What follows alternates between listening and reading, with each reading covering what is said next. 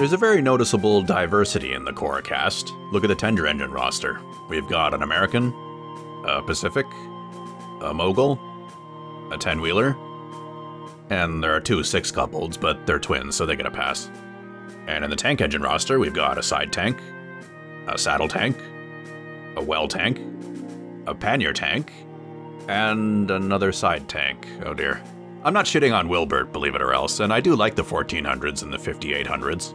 But as far as I'm concerned, variety in engine types can work on both the enthusiast level and the layman level. So I kept my eyes peeled for some other kind of tank engine, stumbled upon a narrow gauge back tank from the Royal Arsenal Railway, and fished around for standard gauge examples. The candidates I have might not be quite what I'm looking for, as they kinda work the same way Dolgok does.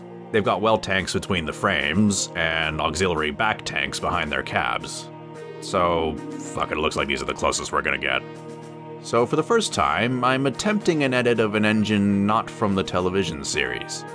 My ideal Oliver is an LNER G6, formerly known as a Northeastern Bogie Tank Passenger, an 044 back tank engine built in 1884.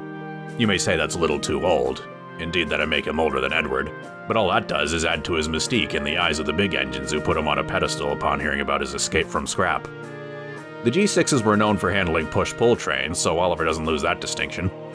In fact, I'm thinking this version of Oliver is found by Douglas sandwiched between 2 auto coaches with Toad at the rear, and the coaches do the talking. Oliver says nothing until they reach Sodor, whereupon he thanks Douglas and his crew. But after being put to work, he and his coaches are stabled separately, so when he's pestered by the big engines to tell him about his adventures, he finds he has no choice but to tell them himself.